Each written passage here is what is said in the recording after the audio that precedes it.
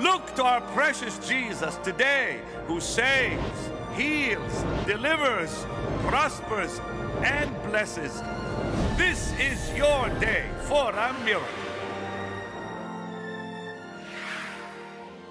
During a recent Monday night service, Pastor Benny Hinn introduced Dick Bernal from Jubilee Christian Center in San Jose, California, to share a message which will have a profound effect on your faith for divine favor and total restoration. The Lord has given Pastor Bernal an anointing that's going to bring restoration to you. I promise you. Everything the devil has taken from you is coming back. Lift your hands and thank Him, it's coming back. And everything, not just financial things, coming back. Pastor Bernal was given a prophecy by Oral Roberts, powerful prophecy. And as a result, things have been happening through him and proven themselves over quite a time now, a few years.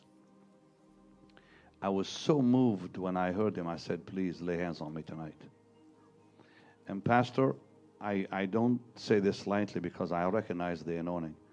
I felt something shoot right through me when you laid hands on me. And God truly is already opening doors. It's just really remarkable what God has done through you. The favor that He can release on people is unbelievable. A scripture and the story I'm about to tell you really culminated a few miles away from here in a golf course right down the street with Oral Roberts, my friend Larry Lee, and a businessman. And since 1995, about 21 years now, I've been preaching this one little scripture all over the world. Dr. Cho's church, biggest church in Europe, biggest churches in Europe, all over America. This scripture right here. Elijah said to Ahab, "Go eat and drink, for there is the sound of abundance that's coming." And that's the word for us tonight. I hear a sound. Say it with me. I hear a sound. Look at your neighbor. Say, I hear a sound. And the sound I hear is a sound of wild, crazy, unbelievable abundance that's coming to the people of God. On the day of Pentecost, what happened? They heard a sound. Then what happened? They saw something. Then what happened? They said something. Then what happened? They went out in the street and told everybody. But they first heard something. They heard the sound of God. Sounded like a mighty rushing wind. I'm going to tell you about three men. I'm going to tell you a story about a man named Story. His name is Carl Story. I buried him about 4 years ago. I'm going to tell you about another friend named Jimmy Swaggart and a father named Oral Roberts. I was preaching at a little church in the city of Dinuba. Anybody know where Dinuba is? Right up, one person, two people, right up 99. It's a little, you don't blink, you'll go right by it. And I went back to my little Motel 8. You ever been to a Motel 8? It's like a notch above Motel 6. You got 6, 7, and 8. And I turned on the TV. I was actually looking for some sports, just like when we preach, it's hard to go to sleep because the anointing's on you and your mind is, kind of rehearsing the whole night or day. And I'm turning on, and I saw on CNN that this great preacher had fallen from grace and had made a mistake. Now, I come from the Word of Faith camp. Carl and I went to Rhema. We were mentored by Brother Hagin and Brother Copeland way, way back in the day. So I didn't have a lot of Assembly of God friends, if you will. Nothing against them. I just didn't know. It just wasn't my tribe. I'd never met Jimmy Swaggart. I didn't even know if I liked him, to tell you the truth. And it's like a hand, Pastor Benny, it's like a hand shoved me on the ground, and I started praying and crying for a man I never met, never really thought about. He was big. Back in the day, he was huge. And I felt the Lord say, call him. I said, well, how am I going to call him? I remembered Steve Muncie, our friend Steve Muncie, somehow had a connection. So I called Steve. I said, Steve, this may sound crazy, but do you have Brother Swaggart's phone number? He said, well, actually, I do. I said, give it to me. I came home. I told my wife, Carl, I'm going to call Jimmy Swaggart. She goes, well, I'll go pray in tongues somewhere. You go ahead and call Brother Swaggart. If Jimmy and Francis are watching, they're going to remember this story. Because I owe them a lot. Well, he picked up the phone. He actually picked up the phone, that booming voice of his, which is unmistakable. I said, Brother Jimmy, yes. I said, my name's Dick Bernal. Hey, Dick, how's Carla? How you guys doing? We really enjoy watching you on TV, and we hosted almost every Wednesday night back in the day. And I said, well, thank you, but she's fine. She's in the other room, and what can I do for you? I said, I don't know. But I wish you'd get on an airplane and come out here. I just want to be your friend. I just want to pray with you. I want to take you to San Francisco and eat crab. He said, when? I said, how about next week? He said, we'll be there. He flew out. We're having dinner eating crab. The Holy Ghost came on me and said, have him preach Sunday. I said, what'd you just say, Holy Ghost? I mean, this news is kind of fresh.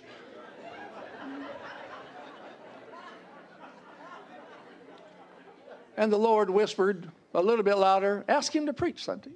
He's got a word for the church. Brother Jimmy had a big mouthful of crab, and we're just getting with it.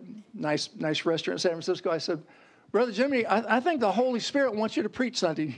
He put his crab down. He looked at me and said, Dick, you're in enough trouble having dinner with me. I don't want to hurt you. I said, well, it's not my idea, to be honest with you. He says, well, if you're sure. Well, word got out. Of course, the press was there, and a bunch of looky-loos and our people, of course. And he preached, I'll never forget, he preached a text, I believe it was 1 Corinthians 11, where Paul talked about communion, where God took the bread, broke the bread, gave the bread, and Jimmy preached on God has taken me, God has broken me. I hope God has given me back. Wasn't a dry eye in the house. Even the news people were tearing up. Well, he said, afterwards, we're in the back room, and this gentleman by the name of Carl Story, a little white-haired guy, red face, pot belly, about that tall, very wealthy man from my area, Silicon Valley. And he came back there, and Jimmy introduces me to Carl, but Carl's like shaking. He's looking at Jimmy shaking. He got saved watching Jimmy on TV. He cared less about me, but it was nice anyway, and everybody left. Well, as I shared with Pastor Benny the other night, about 4 or 5 weeks later, I see this man sitting out there every Sunday. 4, 5, 6. Finally, he came up. Now, Jimmy told me before he left, he goes, now, Carl gives me $1 million every year. He says he drinks like a fish, cusses like a sailor, cries during worship, and is one of the most generous people you ever meet. Listen, I used to run with the Hells Angels. Nothing scares me. I wasn't born in a Christian home. I got saved late in life. Thank God. He said, after church, he came up, he goes, hey, Dick. He didn't even call me pastor. Hey, Dick. Dick, he goes, what are you doing tomorrow? Can I buy you lunch? I'm going to be in a bar. Come and get me. Does that bother you? I said, no, sir. I went and fetched him. We went into a restaurant. He said, well, I've been coming to your church. I said, yes, sir. I saw you out there. He said, Francis Swaggart called me and said, Carl, are you going to church? No, I'm just watching. I'm watching you on TV and John Hagee and some, and that's my church. And she said, in prayer this morning, God said, you tell Carl Story to go help Dick and Carla Bernal, help them build that church. He said, so here I am, son. What can I do for you? I laughed. I said, Mr. Story, don't ever ask a preacher what you can do for him. We have our lists. I said, I'll tell you what, we're going to Israel in about 10 days. Why don't you go with us? He goes, only if we go first class. I said, if you're buying, I'm flying. We get on the airplane. Well, Jimmy told me he drank a little bit. He didn't tell me how much. I never seen anybody drink more Bloody Marys. Y'all know what a Bloody Mary is? Anyway, don't worry, whatever. I never seen anybody drinking. I've been around. From 18 till I got saved, I knew every bartender in San Jose, California, and drug dealer. I didn't know any preachers or church people. So I've been around a little bit. So he wasn't scaring me. But this guy one after another. And we're flying from New York, heading to Tel Aviv. And finally he goes, hey, he started calling me pastor by now. Pastor. He's yawning, getting tired. He goes, God just told me to give you $1 million. I said, well, Carl, I think I'm feeling the Lord say to receive it. I'm feeling it anyway. He laughed. And he has 3 or 4 more. I said, where is this guy putting this stuff? How can you drink this much? This is crazy. And he laid the seat back, and he popped the seat back up. I'm thinking, thank God, I'm going to get 2 hours before we land of sleep. He pops the seat back up, and he goes like this. He's sitting at the aisle, and I'm sitting in the window. So I give him a high five. He goes, what are you doing? Well, I said, I thought you were like, good night, high-fiving me. Good night. He goes, no. He goes, remember I told you I was going to give you $1 million? That's not going to happen. Well, I had already spent that 15 times in my mind. And my heart clanked. He goes, I'm going to give you $5 million. Now, I'm thinking it's the vodka. The first $1 million was the Holy Ghost. I'm thinking $5 million's the Bloody Marys. Well, we land. Next day we're having breakfast. You've been on tours with Pastor Benny. You know you have the big buffet and all that. He's got a bag of ice and Tylenol or some kind of aspirin. Where's Dick? Where's Dick? Where's Pastor Dick? Where's Pastor Dick? Somebody pointed. He come over. He goes, "Ooh, we had a big time last night." I thought, you did? Yeah. You had a big time. And he goes, Pastor, remember now. Now remember, drunk or sober, this old Blue Jay, his word is his bond. You'll get your $5 million. And he did. Now, he wanted to give it to Carl and I personally, insisted on giving us the money personally, and we said, no, sir. You're going to give it to our church, and we're going to buy a piece of land, and we're going to build a building. Pastor Benny's preached that many, many times. Beautiful church. And we needed to pay off the land, even to get a loan. So, maybe 3 weeks after we had the money in the bank, I'm playing golf about 10 minutes from here with Oral Roberts, who was a golfing buddy, a father, and a friend, a mentor. Larry Lee, a good buddy, and a businessman named Michael. And we're at the first tee, and Larry Lee said, tell Brother Oral the story. And Oral said, what story? I said, well, it's a story about a man named Story. Carl's story. And I shared with him pretty much the short version of what I just shared with you. He put his golf club down. He said, lay your hands on me. Now, I wasn't raised in church, but I watched Oral Roberts on black and white TV with my grandma and grandpa in Watsonville, California, where I was born, in the Monterey area. And to me, he was an icon. Just to meet him, just to be in his presence, to play golf with a man, to eat with him, was like a dream come true. And for him to say, Dick, lay your hands on me. And I was reticent. I was hesitant. I was like, and Larry started doing this, like, put your hands on him. And he looked up, he goes, I need $8 million, like yesterday, for our university because we're in trouble. He said, God told me you have an anointing to release big gifts, especially one big gift that can pop you in to the next level of where God wants you to minister and to live and to be blessed. This is what he told me. So I said, well, $8 million? That's what, yes, sir. He goes, lay your hands on me.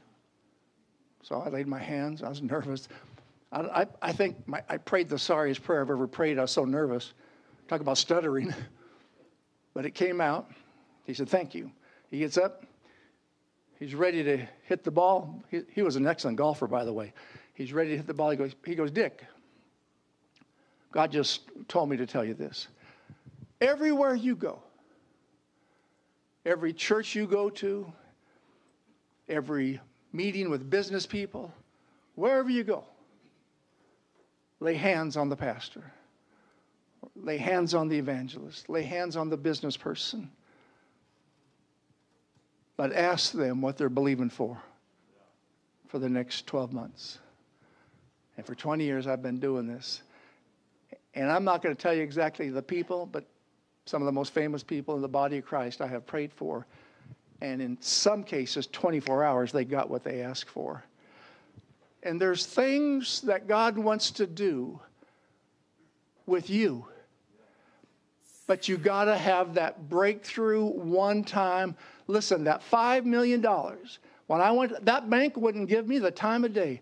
When I paid that land off and still put money in the bank, all of a sudden the banker said, Reverend, you got a $20 million line of credit just in your signature. We believe you're good for it.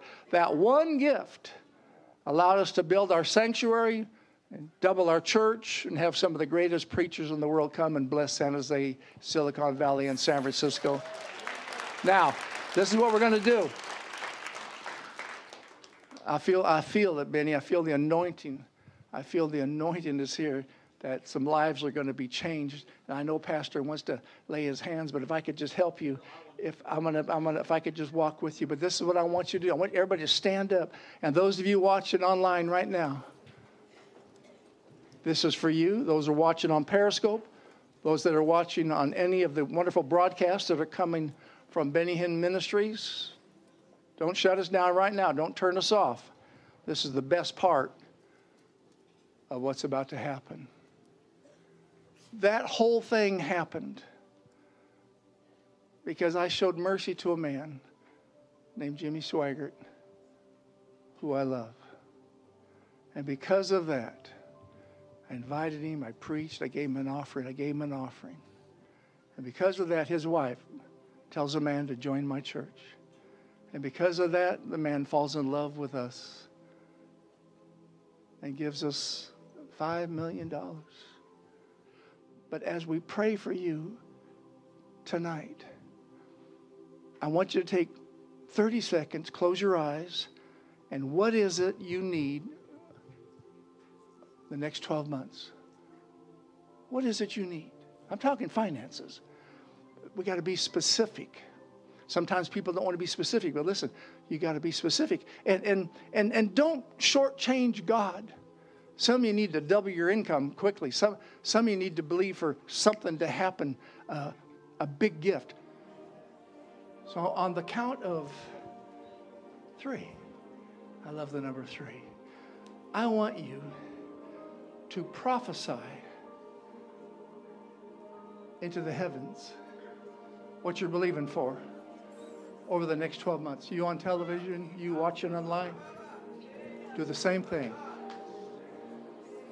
On the count of 3, I want the cloud of witnesses to say, what was that? I want the angels around the throne to what was that? It's a sound from earth, O holy ones, O sacred ones. It's a sound from God's people releasing their faith. Now watch, sound travels at around 700 miles an hour. But if you run by faith, you can catch up to your own sound. You can catch up to your own sound. That's what happened when Chuck Yeager broke the sound barrier. He caught up. So what you're going to do is you're going to release a frequency of faith out of your mouth, out of your heart, that will get into the spirit, into the 4th dimension.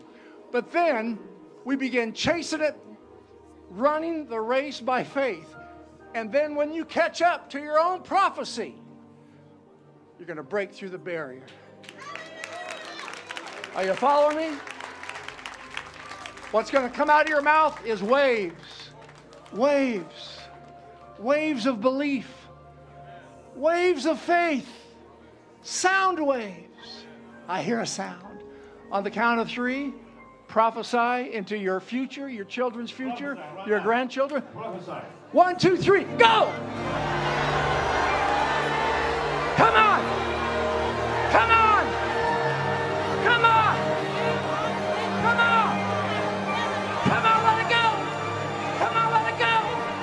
Let it go! Let it go! Let it go! You're at home, let it go! Let it go! Woo! Hallelujah!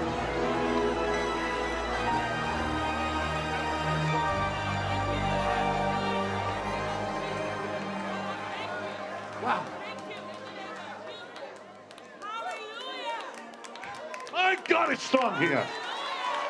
I felt the anointing of God tonight so strong. When Pastor Dick Bernal, and you just heard the amazing word he gave, when he was praying for the people, and I lifted my hands, and I felt the God of glory so close to me, and I cried out, Lord, everything taken from me, restore it for me and Suzanne. And I just felt like something came all over me. Yeah, I've been around you a long time. Wow, the glory I haven't seen you of cry God. too often. No, but you know, the glory of God hit You were me. touched.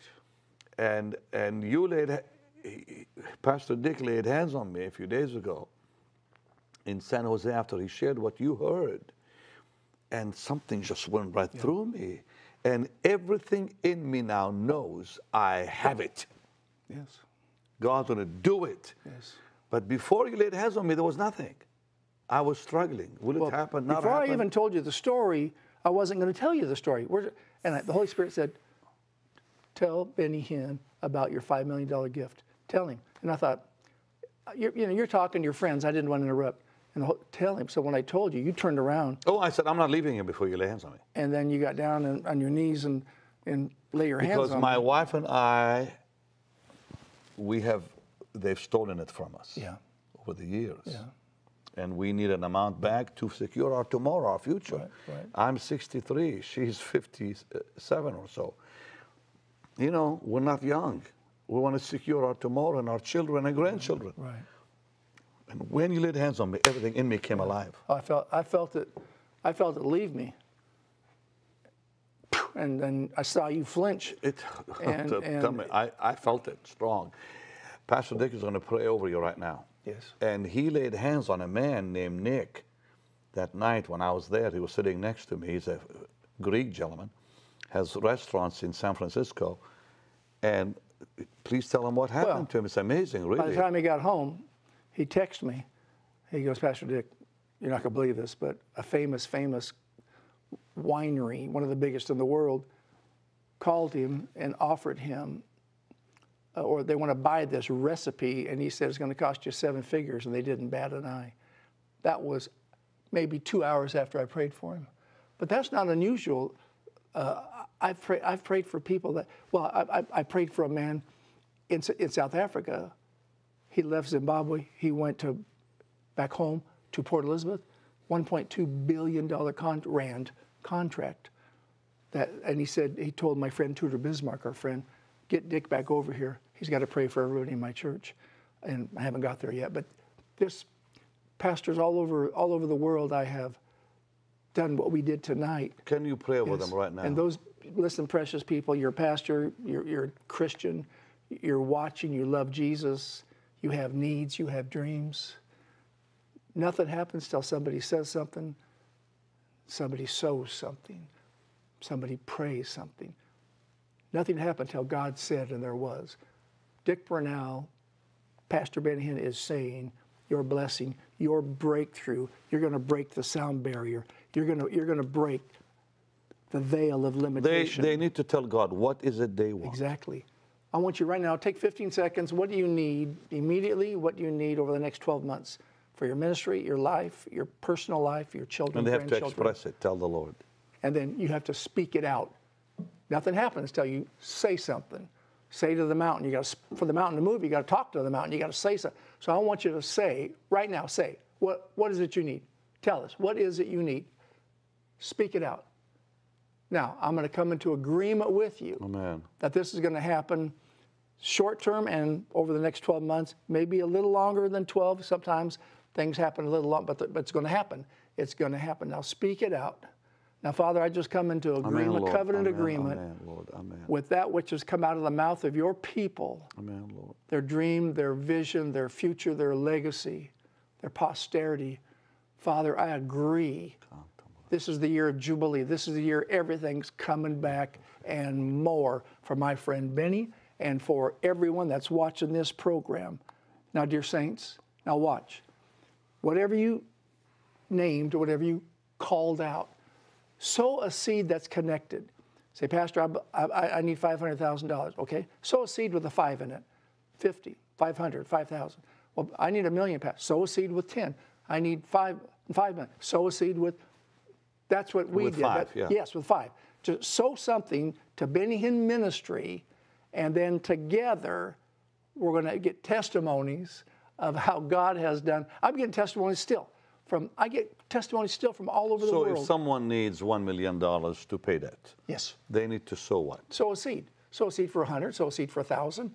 Sow a seed Something for 10,000. with something one in it. connected. Okay, something like this is what I'm believing. So I'm going to sow a seed connected. Kind of a reminder that this is what I'm going to sow So this. if you need 3 million, sow something with 3. 300, 300, 30, 3,000. yeah. Exactly. And we're gonna pray over all of these, and God's gonna listen. This isn't gimmicky. If it was, I'd just get up and walk out of here because I'm not in. I'm too old. I'm 71. I'm too old for all that stuff. This stuff. I've been doing this for 20 years. Oral Roberts prophesied it to me. He said, Dick, do this everywhere you go. This is the first time I've done it on your program, but I've done this. I've done this at Dr. Cho's church. I've done this at some of the biggest churches in South America and Africa and Europe. And it's amazing. It's Business amazing people, churches, lands. Even Tommy Barnett. You said. Tommy Barnett, prayed for Tommy years ago, out in Tulsa. And amazing the things. Kong Hee, it's amazing the things With the that Dream have Center happened. too that With happened. the dream, the monies that Tommy said the biggest gift he ever got was $200,000 in all those years of ministry. That's a good gift. Nothing And when, wrong with of that. course, but when you prayed, I forgot how many millions came in not too long of a period of time. It's amazing, 12 million or something like that. And Tommy can tell us if I got it wrong, but it's close. And I remember Oral had me pray for all the trustees. I mean, Brother Copeland and all these. I was kind of embarrassed. I was like, oh my gosh, these are huge ministries. But it's a gift that God gave me, and I'm releasing it to your partners and your friends that are watching right now. And you're going to have the greatest financial, but you always have to sow a seed. You always, nothing happens till somebody says something, somebody sows something. Nothing happens. You got to say it, you got to sow it. You got to pray it. Amen. I said it, you prayed it, now sow it to this wonderful ministry. And let's win the world for Christ. Amen. Amen? Amen. And the number is on the screen. Right now, call the number on the screen. You can do it online or send it in the mail, Post Office Box 16, 2000, Irving, Texas, and declare what you believe in God for. Do it now. Mighty days are ahead. Get ready. Mighty days. I'll see you tomorrow. Keep calling. God love you.